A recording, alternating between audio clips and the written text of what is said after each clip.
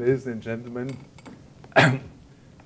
First, I would like to thank Björn and Lars for inviting me the second time to Singapore.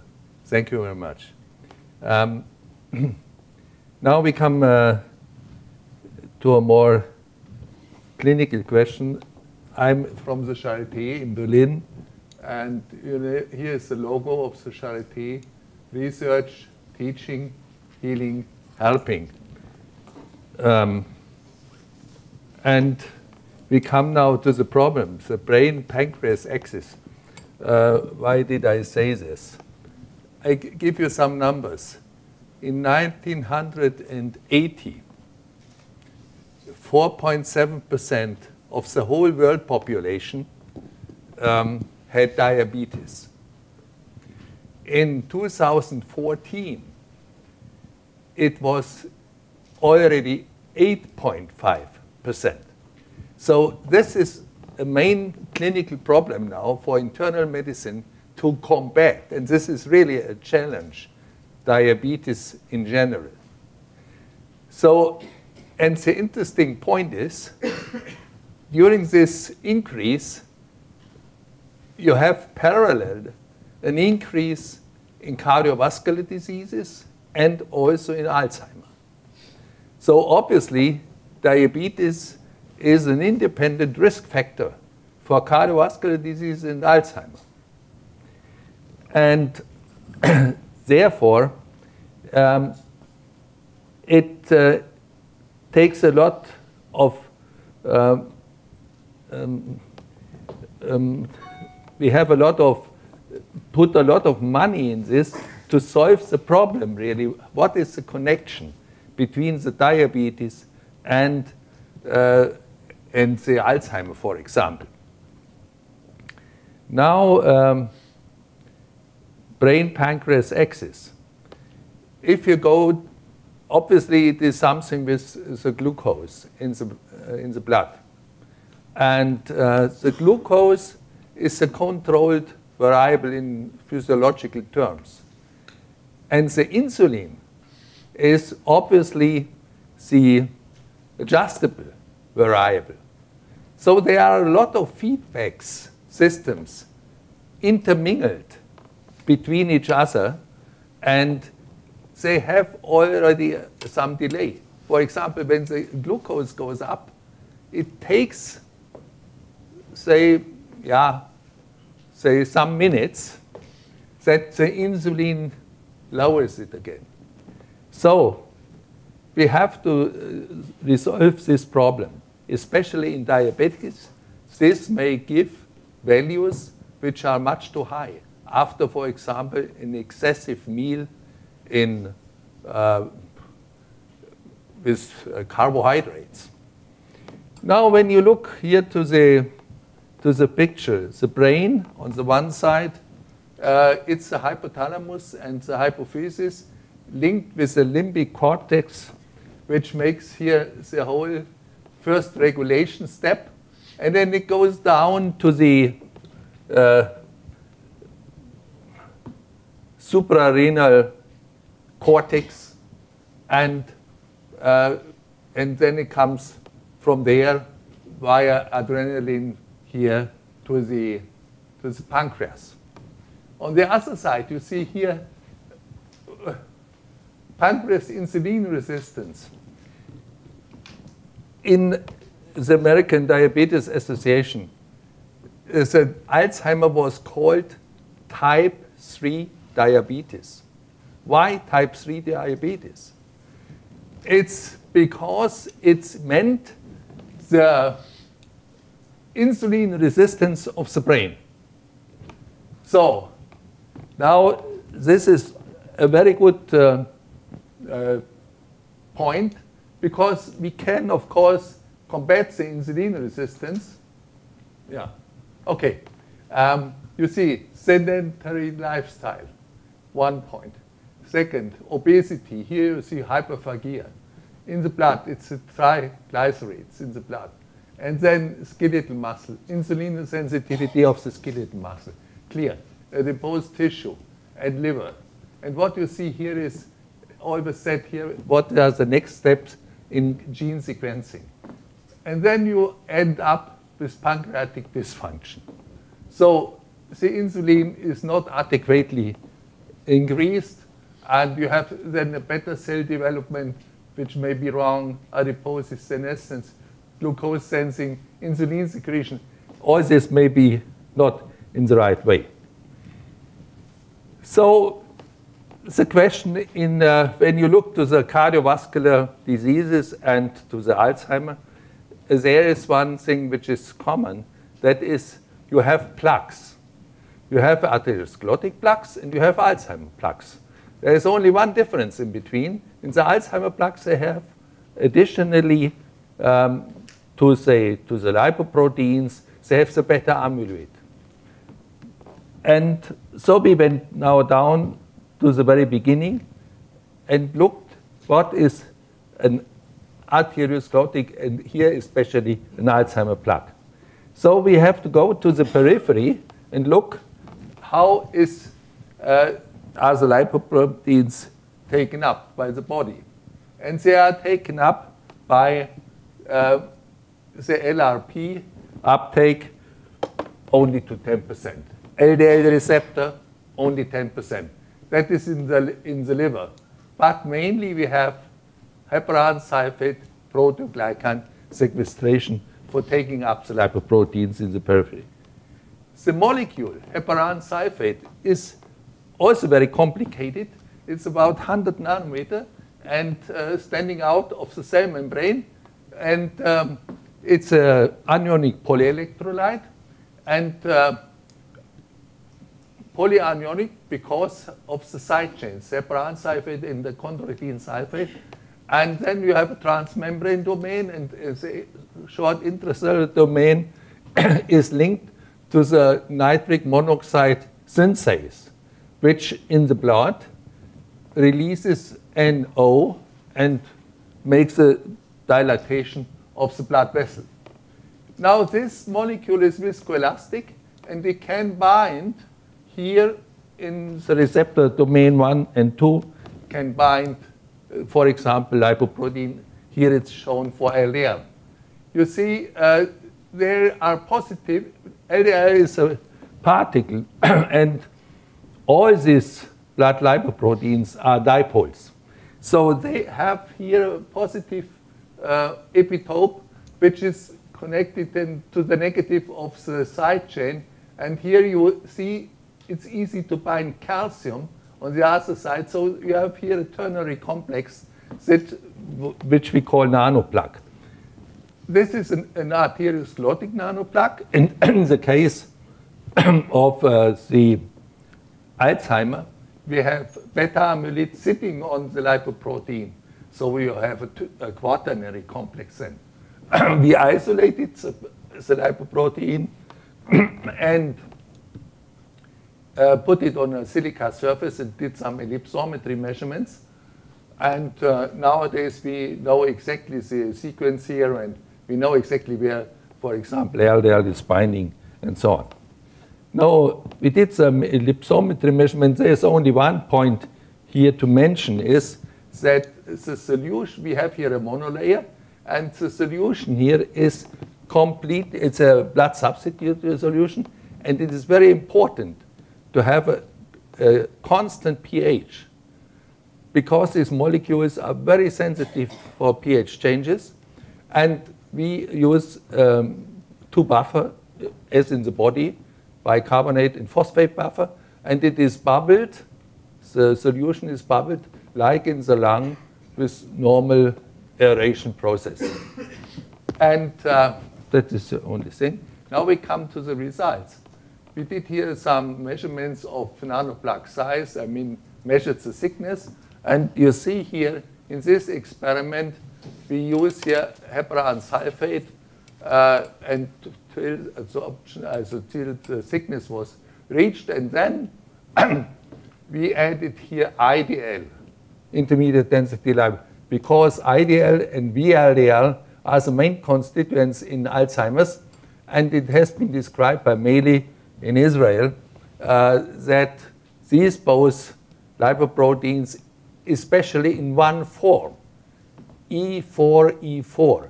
The apolipoprotein E4E4 homozygous leads in all patients, earlier or later, to Alzheimer, in a probability of 90%.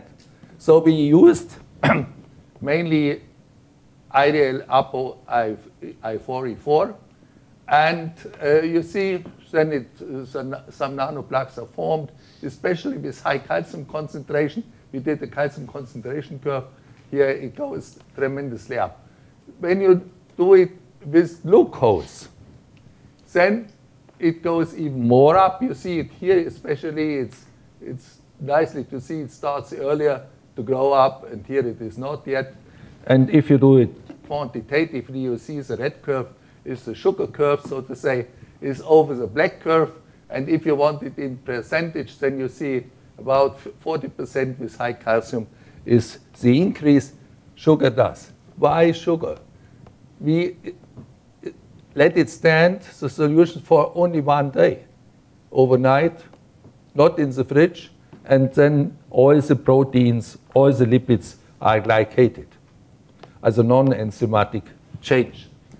Now we come to the Alzheimer story. Here you see Alzheimer nanoplaque size, and the black curve again is the control curve. Heparan sulfate proteoglycan thickness is about here 100 nanometer or 80 nanometer, and then the ideal APO E4E4 given. And when you add the beta amyloid, A beta said here, it is clear that you have then a lot of scatter. That means particles are formed, and then with the calcium it goes up. And if you give glucose to the IDL before and to the R beta, then you have it even more. And if you come to the quantitative effect, the red curves are again over the black one, and here you see the percentage change of the plaque size, especially with high calcium. Now we have done a very interesting experiment together with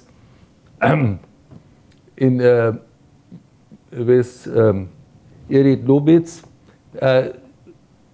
There's a large Israel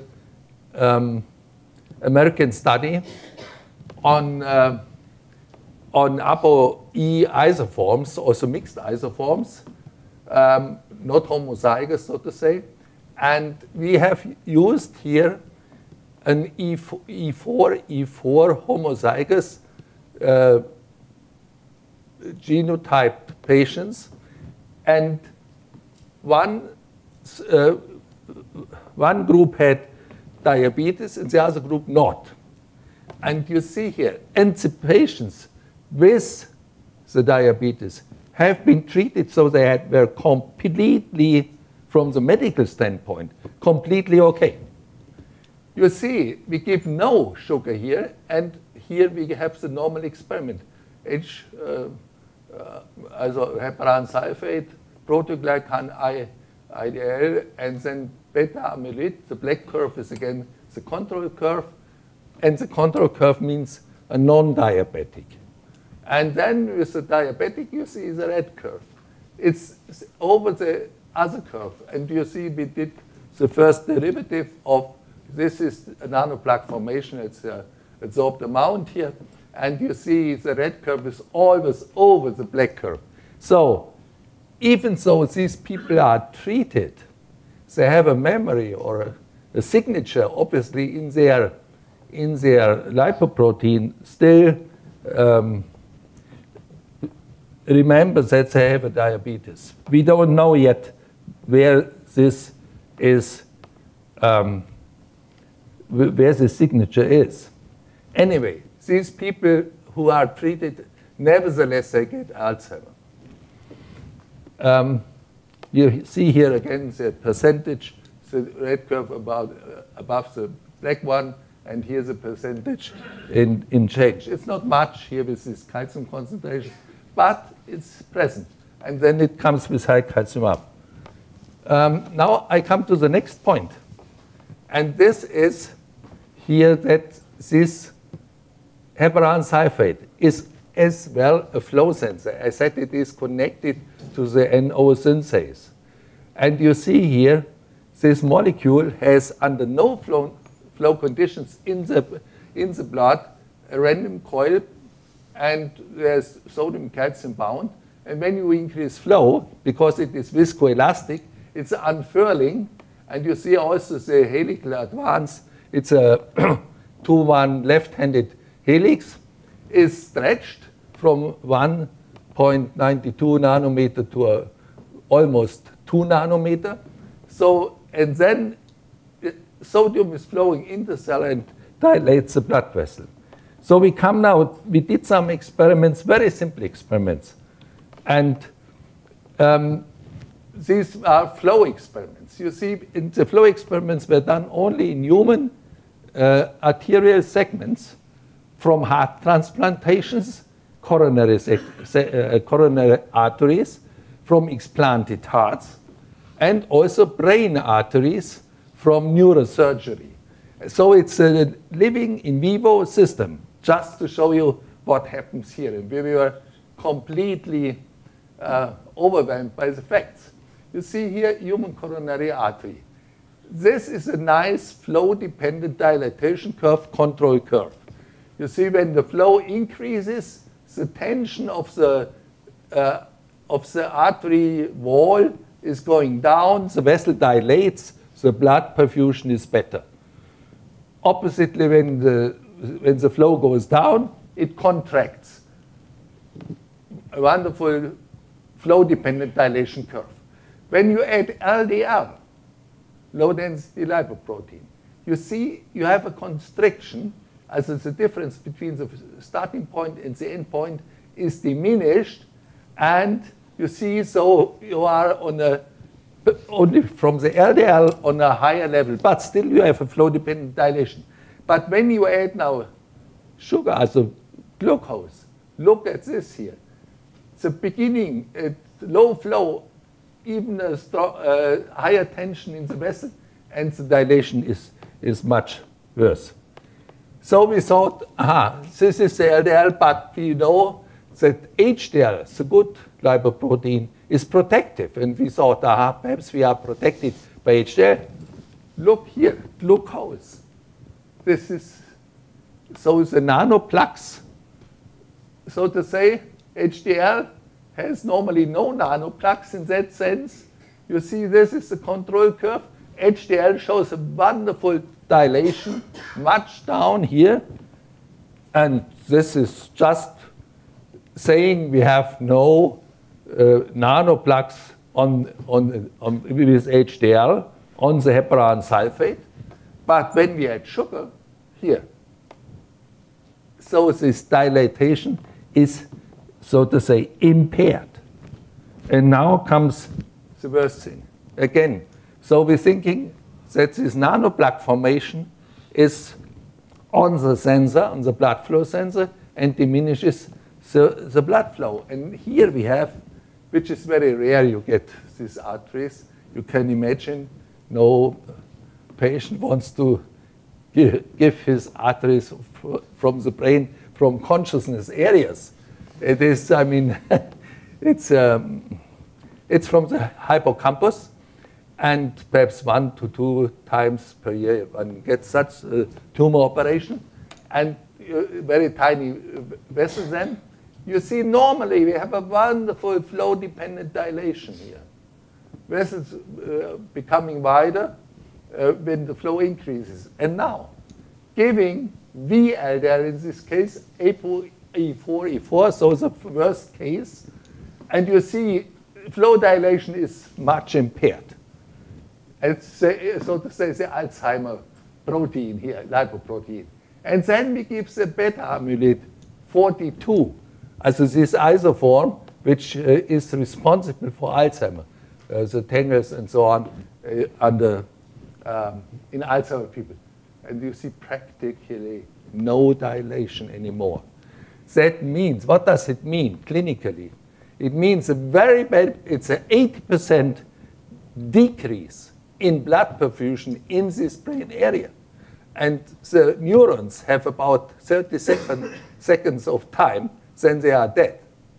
So it's obviously quite clear that if you have, say, postprandially high levels of glucose, then these vessels contract and some neurons will die. And you do it perhaps your life long. It takes some time, and you know, Alzheimer is mainly a disease which starts with elder aged people. Now it's even more younger because they like sedentary lifestyle and so on. I don't know. So this was the end. We conclude. Glycated heparan sulfate, IDL-ApoE4, and beta-amyloid promoted both arteriosclerotic and Alzheimer nanoplaque size and also formation we have measured as compared to non-diabetics. Glycated heparan sulfate, proteoglycan, VLDL-ApoE4, and beta-amyloid 42 inhibit flow-dependent dilatation by more than 80% in isolated human brain arteries, as exactly as is in the body. Short-term, significantly increased blood glucose levels in ApoE4, E4 carriers may explain neuronal cell death like in Alzheimer's disease. So this is a completely new site on Alzheimer. It has, from this point, anyway, an additional vascular component because nobody has described this till now. And of course, one could ask, what can we do? We have to look for that. As I, for myself, I have restricted my chocolate intake tremendously. And I think one can think about this. I think this is a big problem. American Diabetes Association is every announcement is say combat diabetes, combat diabetes. So there's also what is a foundation where you can pay in to help them to decrease the sugar. Some years ago it was the fat, now it is the sugar. In the one case we have the statins, in the other case we don't know. Thank you very much. Thank you. Okay, we have some questions. Very simple question concerning, you told about glucose and sugar, that it's dangerous really. And you also demonstrated data concerning calcium. Calcium? Yes. Its role, well, of course it's very important for living body. The presence of calcium is very important. Is there is a high level, low level, how it influences on the disease? It's a very good question. Also, you may have, some people may say, he used 17 millimolar calcium, people are dead when they have it in the blood. The point is, these polyelectrolytes have counter-ion condensation theory, you know. It's condensed calcium is still in solution with 70 millimolar, close to the molecule. So if you use, we have done some big clinical trials with statins, Novartis, yeah? And we could show really that the statins, I must say, even under these high calcium conditions, they lower nanoplaque formation. So this is perfectly working with the high calcium, and even better. And also here you see it's the same thing. So the calcium is, in the case of cardiovascular disease, is a big discussion. People who have too much calcium, do they further, so to say, plaque formation? And the same is Alzheimer, because Alzheimer plaques are also calcified plaques. There are only 3 papers worldwide, and they show the Alzheimer plaque, the chemical composition is clear, but there's not many people working on it because they are very tiny, and obviously you don't get it. Yeah, you must, so to say, isolate a lot of these plaques post-mortem, which is not, so this is some task.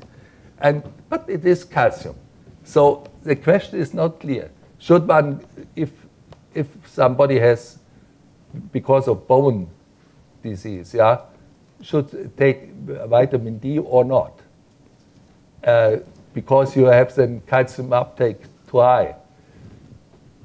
Perhaps I further than plaque formation and heart attack. It's not decided yet. It's always the same discussion which you ask now, which is clear. Very complicated. Very complicated, yeah. Okay, are there any more questions? If not, then let's thank the speaker.